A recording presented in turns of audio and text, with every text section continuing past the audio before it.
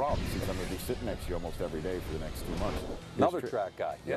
From the U? We might get 3 guys from the U under 4.4 this weekend. We cross that box for TJ Graham. Tommy Streeter is in the next group, and he's a 6'5" wideout. In evaluation that the man he replaced and went on to become the all-time winningest quarterback in Michigan State history, but he took shoulders, so he has to make an adjustment on the ball.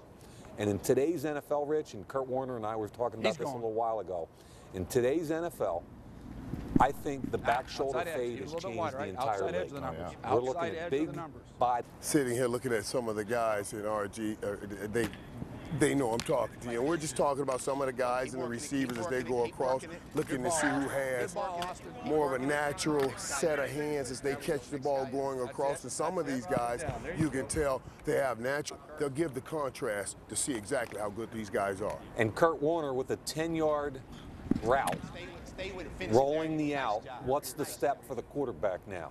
If these guys naturally understands that, Travis Benjamin right there, good job. You want to come, when you come out of that break before on these throws, just Mr. Davis is not either here in person or sitting at home watching.